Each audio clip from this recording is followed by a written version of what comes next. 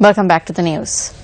Newly appointed Foreign Minister, President's Council Tilak Marapana met with Indian Prime Minister Narendra Modi in New Delhi today. The Sri Lankan High Commission in India said that Foreign Minister Marapana conveyed the greetings of President Maithripala Sirisena and Prime Minister Ranil Wickremesinghe to Prime Minister Modi.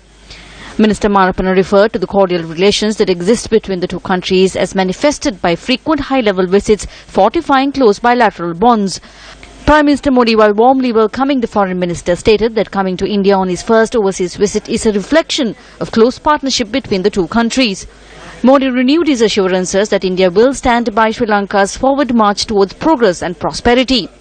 Minister Marapana had also called on India's External Affairs Minister Sushma Swaraj and National Security Advisor Ajit Doval.